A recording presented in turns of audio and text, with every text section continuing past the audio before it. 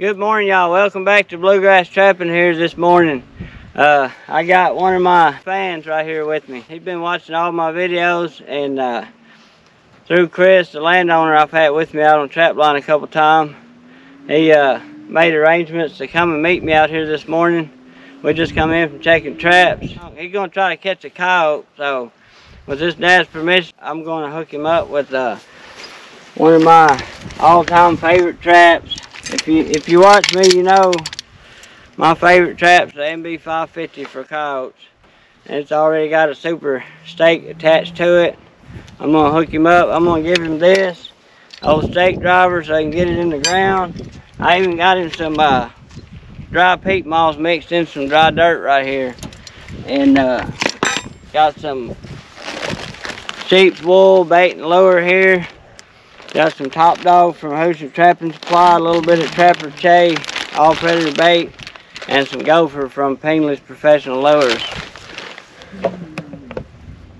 And we're gonna see if we can't get this young man. He might catch his first coyote this year. He got a pretty good chance of catching something. I wouldn't be surprised in a couple of years he'll be out here showing us some new tricks on catching these coyotes.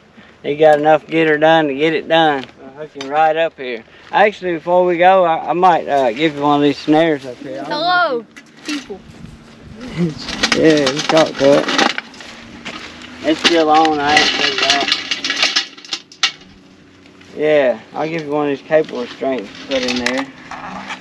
And some wire.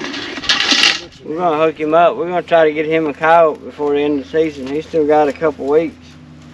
And I wouldn't be surprised if we just make it happen.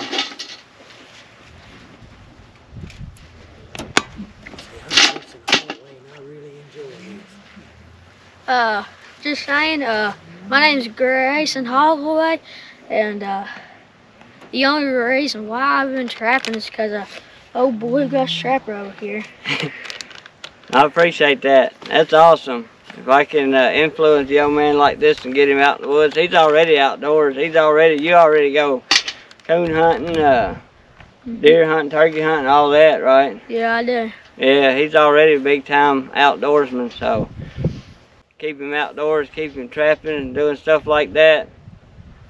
He's a good young man right here. He'll do well. I'm gonna wrap this up, and I'll see y'all on the next one. I appreciate you watching Bluegrass Trapping.